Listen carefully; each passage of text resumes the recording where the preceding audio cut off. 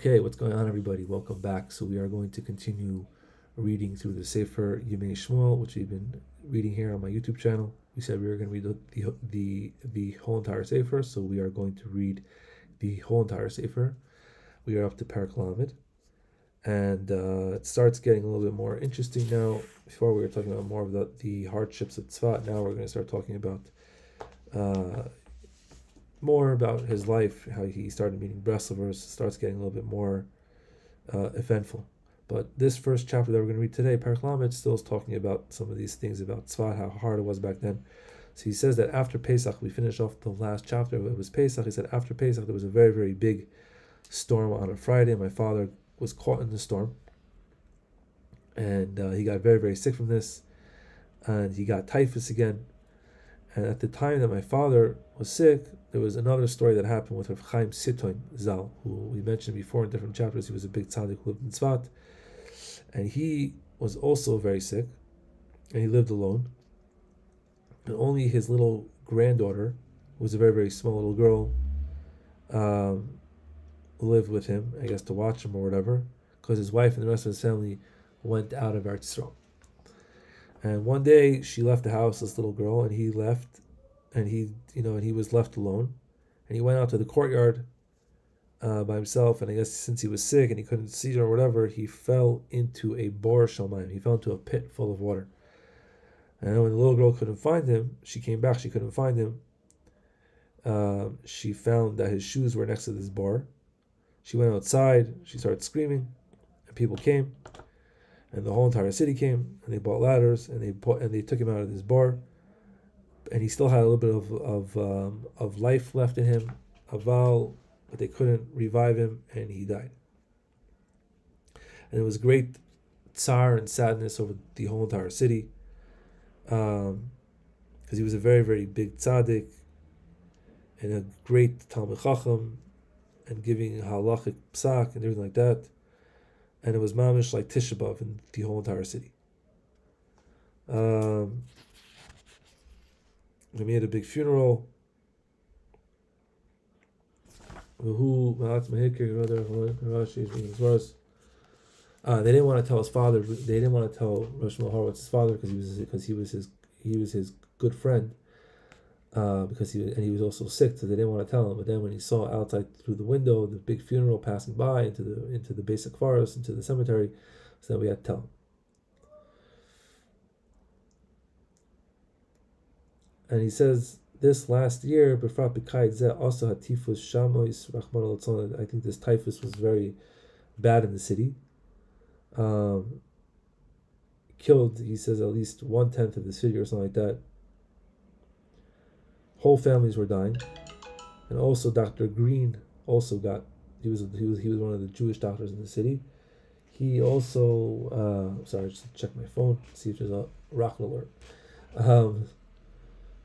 He also was sick, and this Dr. Green came with Professor Friedlander, who was a very, very good man. They came before the war from America to Eretz Yisrael to fix people's eyes, to medically treat people who had eye problems. And this Professor Friedlander did a lot of surgeries on people, everything free, and Dr. Green would help them afterwards. And they worked in the hospital there and everything like that.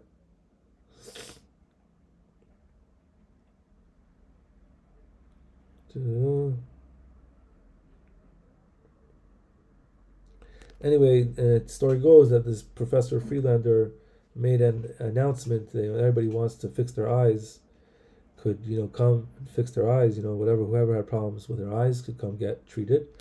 And a lot of people came, but the people in the hospital started taking money without him knowing. And he was very angry about it because he said that he came from America to, do this for free.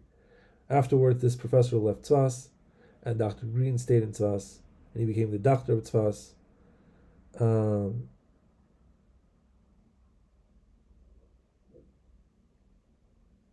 And then his wife gave birth, and he got sick, and he gave a lot of tzedakah, and he died.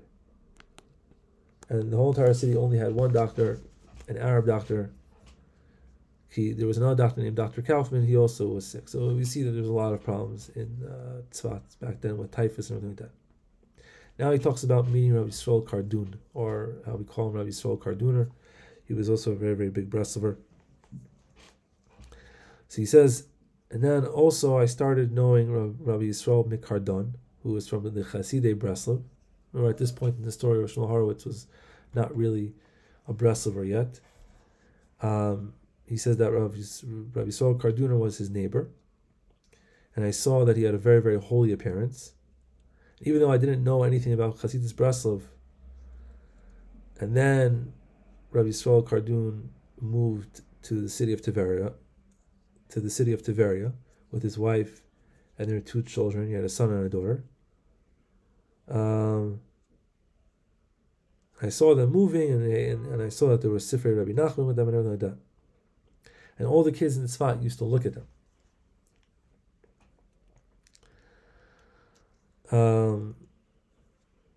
When they were walking around or whatever, and there was kids who used to say that you can't, that they would say to his kids that you can't look in these Sfarim. They were referring to the Sfarim of Rabbi Nachman.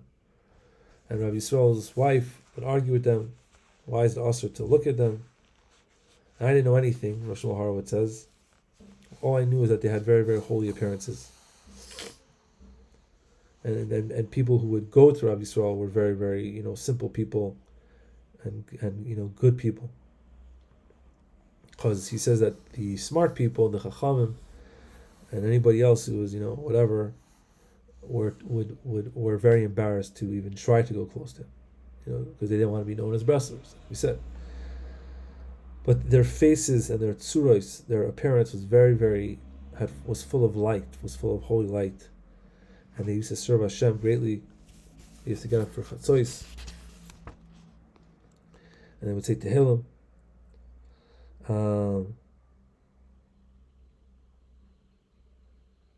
And like Rabbi Nachman taught in the Sefer of Sipurei Maisias, the story of the Ben Melech and the Ben Shifchash and the Schalfu, in the story called the Exchanged Children, where the son of a king and the son of a servant get switched at birth.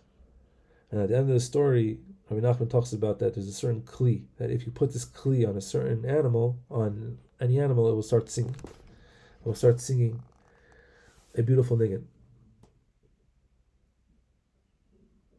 And this is what it's saying, basically when you become close to Rabbi Nachman, you start singing a beautiful niggin.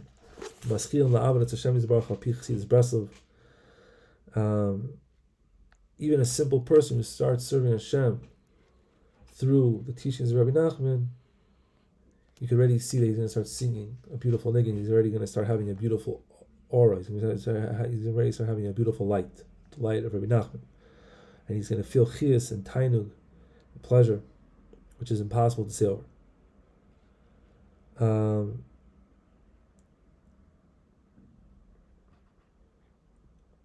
So this is a little bit of an introduction of how Rav Shmuel Horowitz started meeting, Breslovers and things like that. Doesn't really say over here that he met him, but he understood them. And before this, there was a story. He says that there was one woman in Tzfat who used to sell butter, and she would wrap the butter in the pages of the Sefer Shivchei Aran, which was printed in Yiddish. Because if I took this sefer from her with money, and even though I didn't know that it was from Rabbi Nachman, I didn't want it to be used, I guess, for butter. So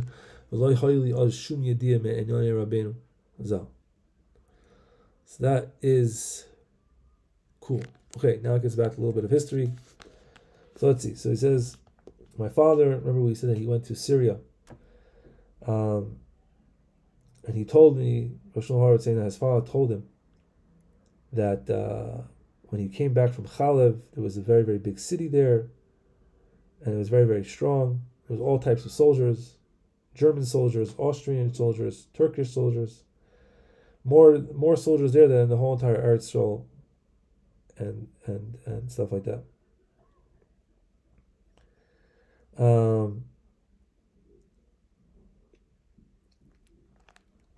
There was a lot of people there also who were expelled from Yerushalayim. People were running away from getting taken into the armies, things like that. There was also one person there, one Avrich, a young man there from Yerushalayim, that they took into this, that they took into the army, and they bought him, and they brought him to there, and he ran away, and he was hiding in the shul. But he didn't really. Then he didn't really care, so he just would go in the streets or whatever.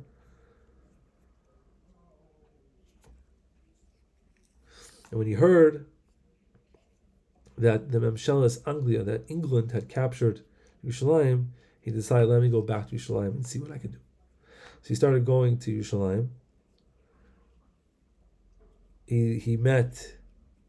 Remember, in those days, you could just cross borders. I don't know, whatever I'm saying, Syria, Israel, whatever, all these things, Lebanon. He met, on the way to Yerushalayim, he met German soldiers, who, their head of the soldiers, their mifakeh, their commander, was a Jew. And he asked this commander, take me into your army as a Jew, as a soldier, because you're going to Yerushalayim anyway. So he did that. And they put on, army clothes on him, uniform, with them. But then they were walking, and then a higher ranking commander came, and he counted the chayalim, and he found that there was one extra. So they thought that he was a spy.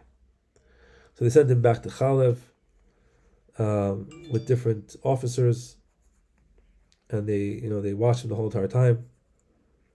They to bring him to get sentenced to death because he was a spy. And they already knew in the city of Chal that this was going to happen, and in a few more days they would have to hang someone. And all the Jews who were there already prepared a lot of kesef on this, that they could maybe find. They could try to bribe them. So instead of killing him, they would just put him in jail for the rest of his life. And then, anyway, the next day they came to the shul and they found this guy in the shul who was supposed to be sentenced to death. And he said, "How did you survive? What's the story?" So he says that when they were already bringing him on the train, and they were already getting to the city of Chalev, he fell asleep, and he saw his grandfather from the Olam Elyon, from heaven, came to him in a dream. And he said to him, "What are you doing? Run away." So he woke up. He was very scared, obviously, to do this. But he saw that all the police officers were sleeping. Maybe he thought that they were like fake sleeping. Maybe they would wake up if he did. Even if they really were sleeping, maybe they would wake up. But he said, "You know what? Let me try. And whatever will be, will be." And he took off his jacket or whatever, his Beged Elyon, the first layer of clothing he was wearing, and put it on the bench.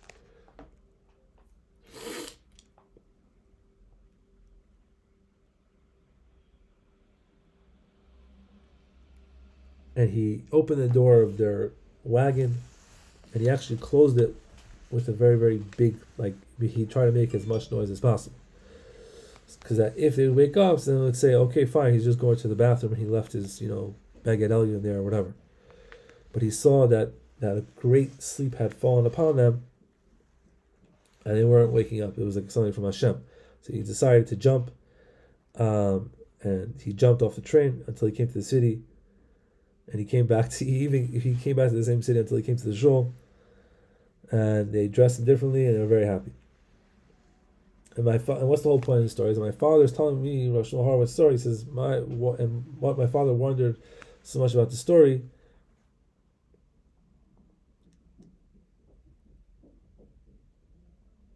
That the next day he needed to buy something. He went out by himself. They thought, okay, fine, maybe after he was already caught, he's going to be a little bit more careful. But no, he decided he's going to go outside.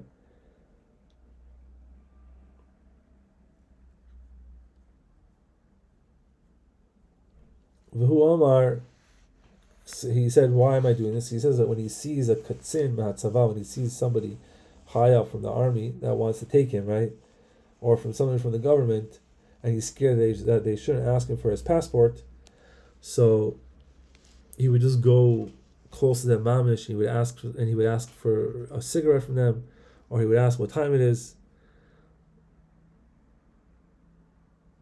Right? Basically, he's saying he would go close to them, and they'd be like, "Of course, this guy's not going to be trying something stupid. He does for sure has a passport, because why would he be walking close to us, right? If you're trying to avoid, then we're going to ask a question, but he's not trying to avoid them." So that was like his little trick. And then he stayed, and this guy was able to stay in. He was able to stay in Chalev until the city of until Tzfat took over the city, and then he went back to Yerushalayim. What is the city of Chalev? Let's look at my phone for 1 second over here.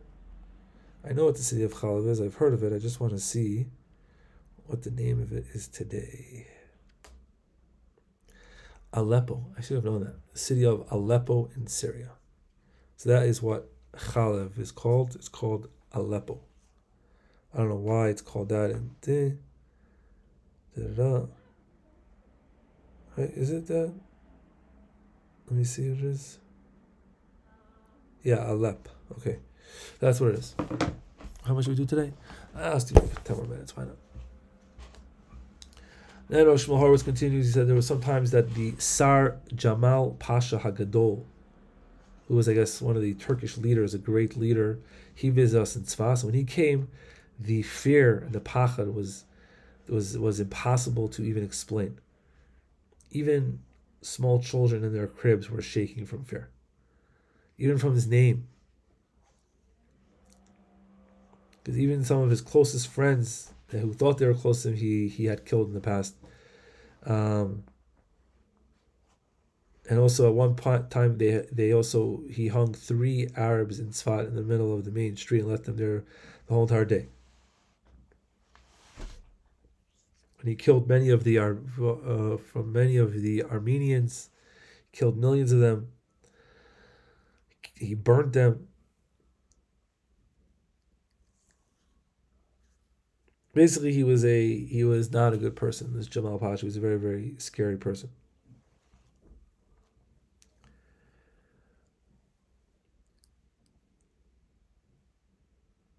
And so he says that Haklal to say stories about the Jamal Pasha would be a waste of time. Not a waste of time, but it would take up so much time because there's so many stories.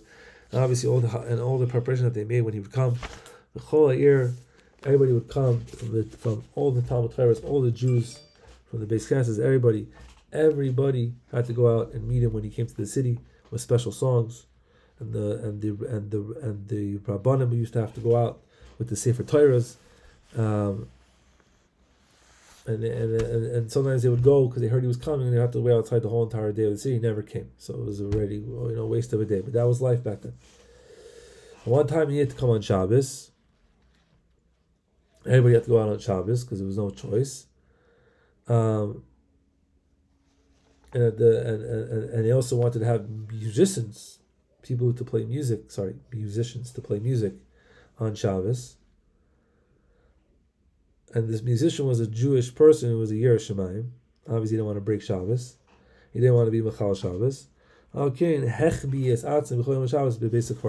He hid himself the whole entire day in the basic verse. And the Memshala, the government, searched for him all day so that he could play songs. I don't know